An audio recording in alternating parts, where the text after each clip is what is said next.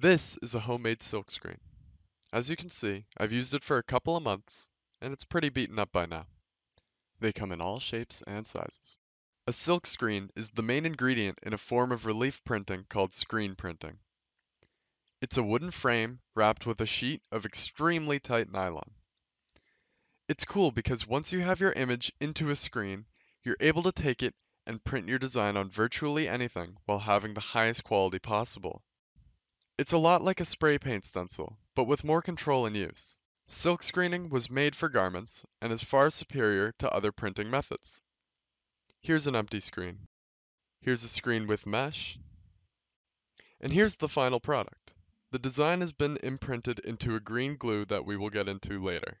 There are a couple of ways to obtain a screen. You can buy one from the store, like this one. It can garner some great results. Or you can make one from scratch, like this one. It also yields some great detail. However, the only difference between these two screens is the mesh they contain. This is low mesh count, very low detail fabric, very inexpensive, and then this is a little more expensive, high detail fabric, which we will be using for this project. In the meantime, I'll show you how to build a screen.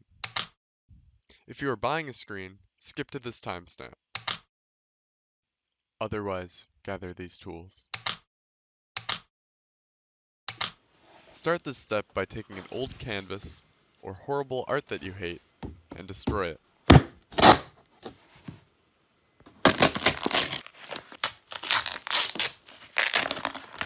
Make sure not to damage the wooden frame in the process.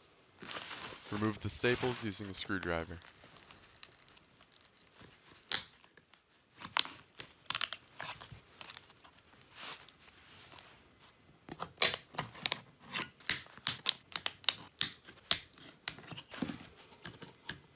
Cut yourself by accident. Get a band-aid.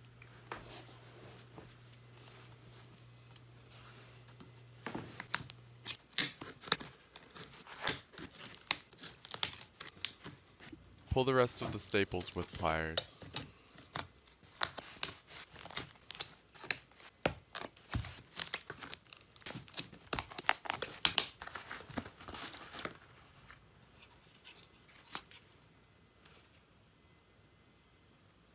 It might be a good idea not to do this over your carpet like a moron.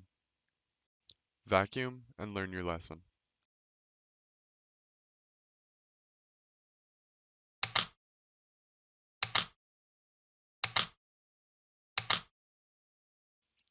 Roll enough mesh out that it can encompass your screen with about 1.5 inches of extra fabric. When it comes to it, you will use the extra fabric to pull on to keep the screen taut while stapling. On this part, try to keep it level and just staple a normal line. On the opposite end, however, pull as hard as you can and try to get a staple in there.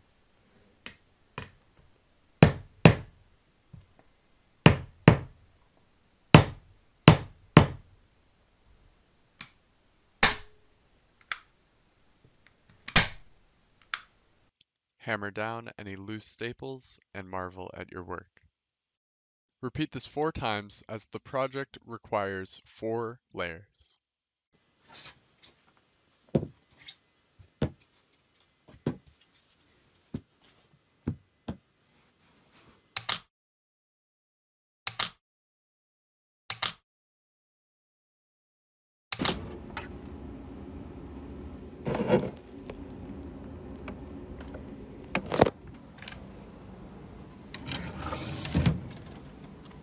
For this next stage, acquire some diazo sensitizer and photographic emulsion. My brand of choice is Speedball. It's a good idea to also read the back for the instructions and the expiration date. You should also get a scoop coater, which is basically a reservoir to hold and spread your emulsion. But you can also make do with an ink squeegee, which we will be using for the later ink phase. Finally, we will be pouring the emulsion onto the screen. Have your scoop coater ready, as well as a dark cabinet or drawer. After a thorough mixing of your emulsion blend, pour a generous amount into the scoop coater. You do not want to have your emulsion out in the light too long as it gets stale. Angle your screen downwards like so, wait for the emulsion to touch the screen, and make a reservoir. Hold it here, and, with confidence, pull upwards. When you're finished, do not pull the scoop back, but rather angle it backwards so the emulsion slides back into it. Repeat on the other side and use the sharp metal edge to collect any excess emulsion. You want a very thin layer of this goop. As photographic emulsion is light sensitive and hardens when exposed, store your screen in a dark room or drawer for a day before starting the next step. Thank you for joining me.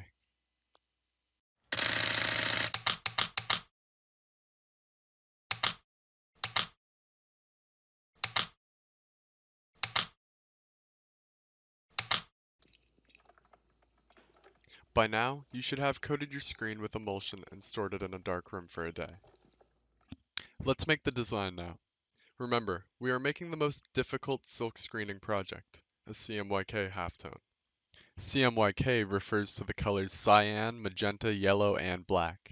Don't ask why black is K, I don't know. A halftone is a mathematical, artistic technique that simulates value while only using one color.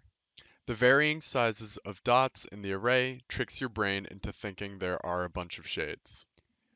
When we combine these two aspects, we are able to create a full color image for screen printing while only using 4 screens instead of hundreds for every shade. Designing can be a struggle for many people. It definitely is for me, but I try not to listen. For now, take a color photo of anybody, preferably on a white background. I got this image of Denzel Curry. The next step is to bring the image into Photoshop. Start by opening a new document. Make sure the document is in CMYK format. Bring in your full color image and begin to remove the background with the quick selection tool.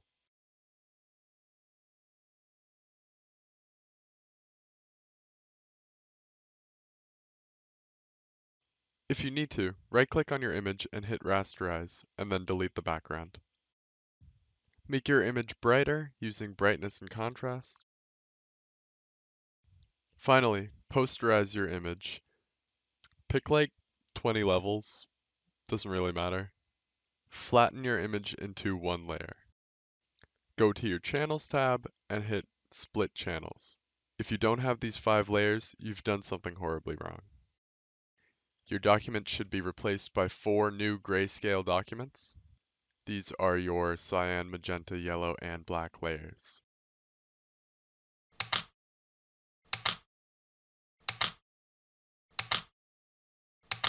These are 4 examples of different screen angles.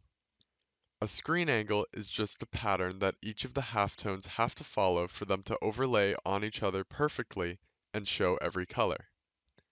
There are others too, but I'm going to use the top right example. Pause or come back when you create it. Go to Image Mode Bitmap. Make sure you pick Halftone Screen under the Method tab. Since this is the cyan layer, we'll be using 15 degrees. You can play around with the frequency as well, but 19 should do it. Take note of the auto-generated names of the documents. Go back to the screen angle slide to decide the angles of your halftone dots. It will correspond to the color of the document title. After you're done with the 4 layers, now would be a great time to add registration marks.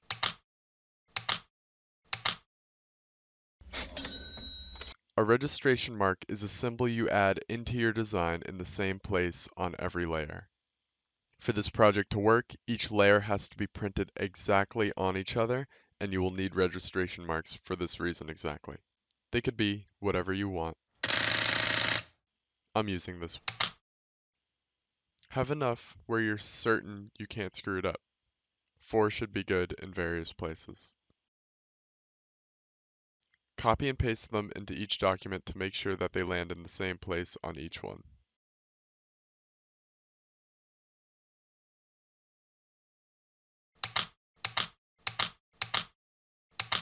You should buy either inkjet or laser printer transparencies from Apollo, depending on the kind of printer you have. If you don't have a printer, buy the laser printer one. You can take it to Staples and they may even print it for free. Otherwise, print all 4 layers out on your transparency film at home.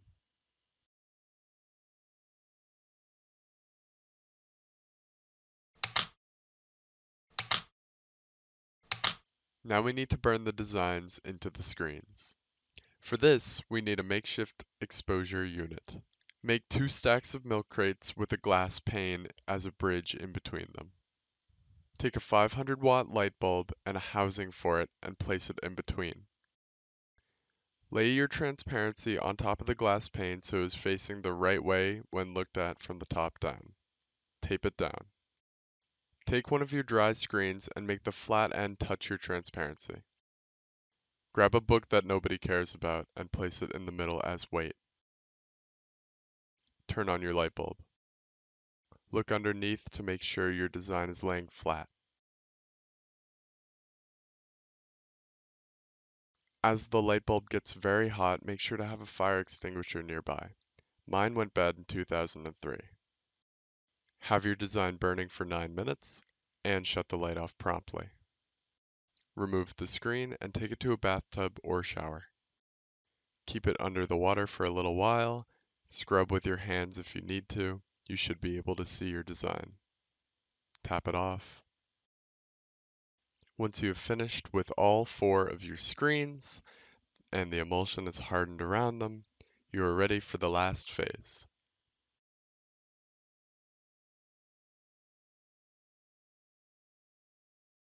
Thank you for joining me.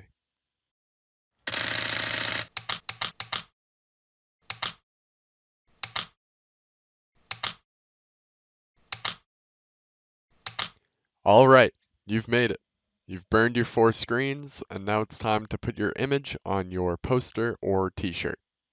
Let's get to inking, but first we must start by testing.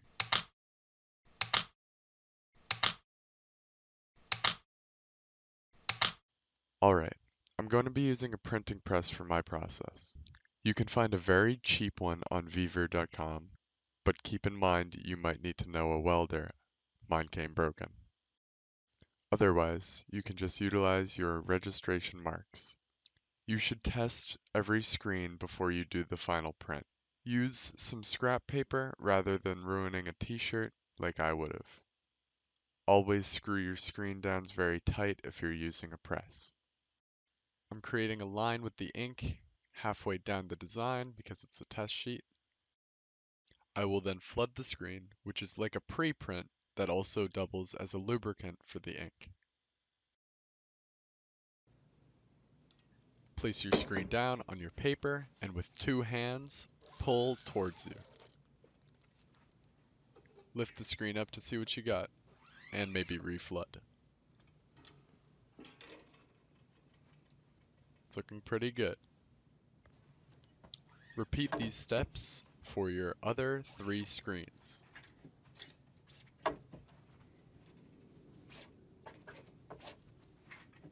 Sadly, on the magenta layer, my worst nightmare happened. The test sheet actually had a purpose. My emulsion got gunked up. Even though the magenta didn't come out great, I'm still gonna roll with it, just to see how it goes. All the other ones look pretty fine though.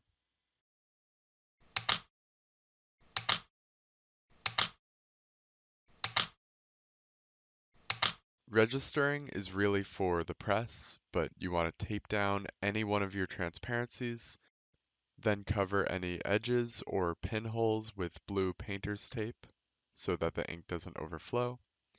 Press down your register marks onto the transparency to make sure that they all line up. Then clamp your screen down very tight, but not too tight. It's more of a feeling thing.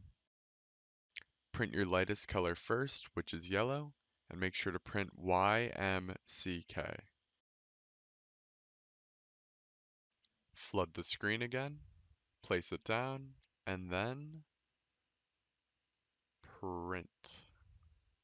Yeah, nice.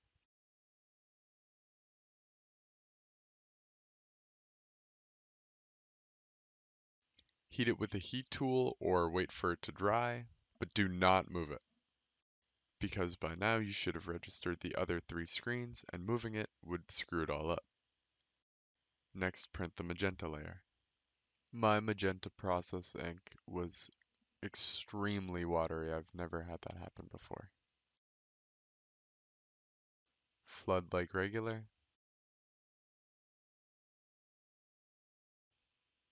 and then pull.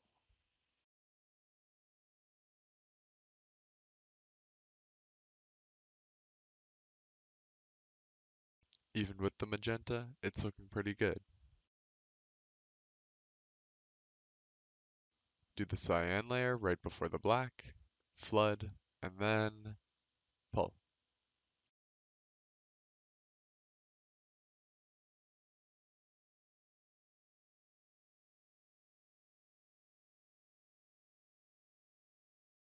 Here's a close-up on the dots before we print the black layer.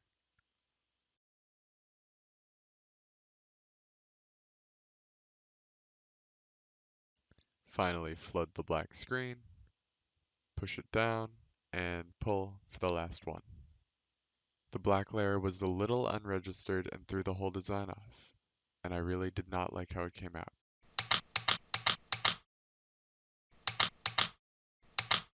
I tried printing 2 more copies before switching my orientation to horizontal, but otherwise I print the exact same way I did before.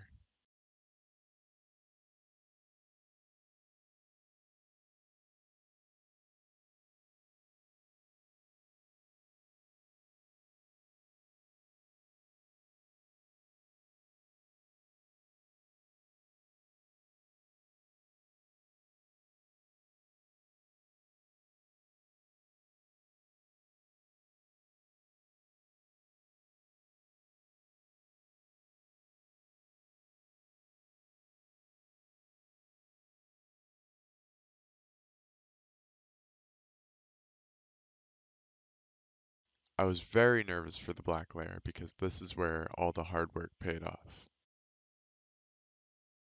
Overall, I think the tones came out nice. There seemed to be a little bit of a lack of magenta around the face though. Another close-up of the halftone.